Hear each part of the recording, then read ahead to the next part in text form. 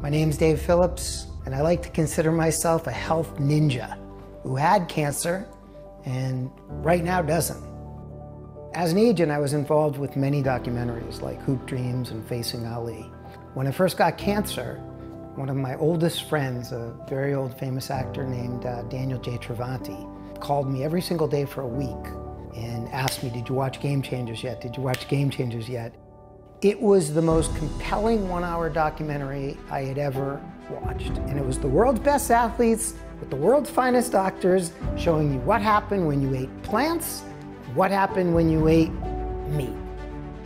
In my quest to go vegan and to learn how I could help myself, I guess you'd say Levels found me. I had just had surgery about a year ago. I gained 10 pounds back really quickly, and I got an email about this beta app that could literally give you biofeedback, and the first thing I thought of was, wow, it'd be great to have Tom Brady's team of coaches around you. And the more I read the articles on it, the more I became more interested. That's when I started putting things above my desk with all the pointers that I thought were smart. It kind of became a competition to try to help me, help myself, help my health. Levels to me is about balance and biofeedback. The coolest thing for me is you're really only competing against yourself.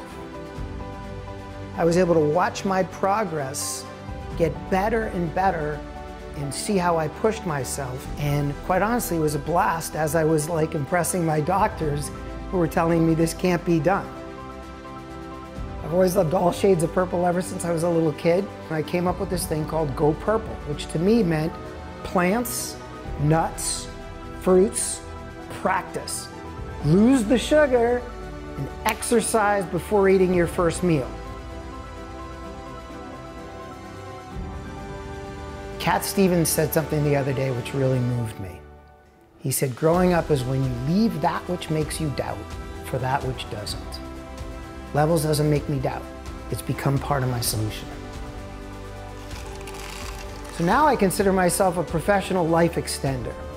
My mission before all the cancer news was to keep the daughter and the dog alive. And when I got cancer, it was keep the daughter, the dog, and me alive. When you have cancer, at times you can feel very powerless to your lab work and your testing. One of the ways to not be powerless is to have constant biofeedback, where what you put into your body and how you exercise changes your own chemistry. And with Levels, you can see it. The most important things to me each day are to go to bed 2 hours after eating, to get 7 to 8 hours of sleep a night, wake up in the morning, have a good blood level, have a good night's deep sleep, and then work out before I have my first meal at 12:30. One of the things I do to prevent myself from eating at night is I duct tape my kitchen. And it may sound crazy, but it works for me. Never have too much avocado. Good fats. I always eat fats first, then protein, then carbs. I try to minimize my carbs, and I try to have more veggies later in the day. One of the things I hope is that my journey can speak to the everyman.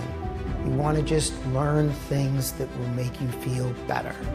Number one, you put on a monitor. Number two, you learn at your own pace. 1, 2, 3, hey. We're in crazy times right now. I can't think of anything more important than helping your body work at its best. Levels helps me do that.